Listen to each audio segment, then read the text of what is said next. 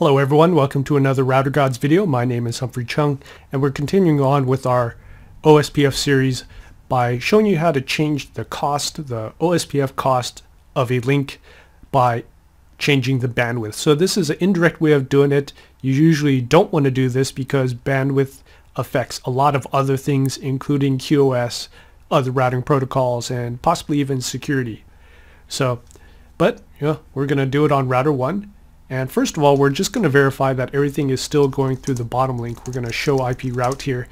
You can see here to get to 3.3.3.3, it's a cost of 2, and it's going through 13.3. So it's the other side of this fast Ethernet link.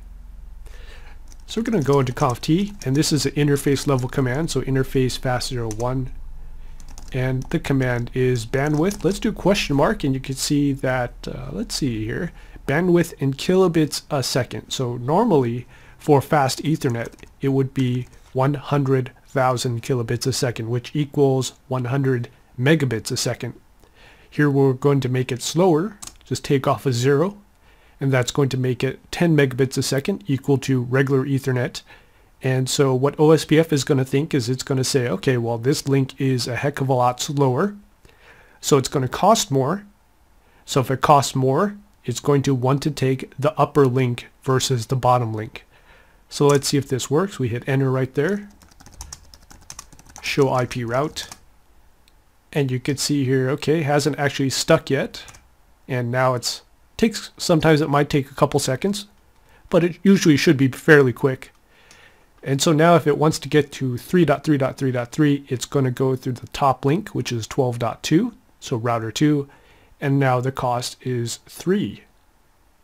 So let's see what the bottom link cost is. So we're going to do show IP OSPF interface, and the bottom link, as we expected, is now a cost of 10.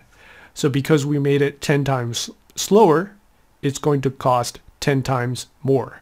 So the total cost here now is, instead of a 1 here, it's actually going to be a 10. So 10 plus 1 is equal to 11. And just to verify that, what we're going to do now is, let's kill the link on router 2. So we're going to go into fast00, so conft interface fast00. We're going to actually shut this down. So with this link shut down, boom, router 1 can no longer send to router 2 because it's not going to get there. And eventually router 1's going to decide, hey, I'm going to go to router 3. Ping 3.3.3.3. We get there, so it must be going through the bottom link. Show IP route. 3.3.3.3. And cost is 11. Just as we expected, it's the cost of 10 plus 1 is 11. Alright, so that was a really quick video of how to change the OSPF cost indirectly by changing the bandwidth statement. Thanks a lot.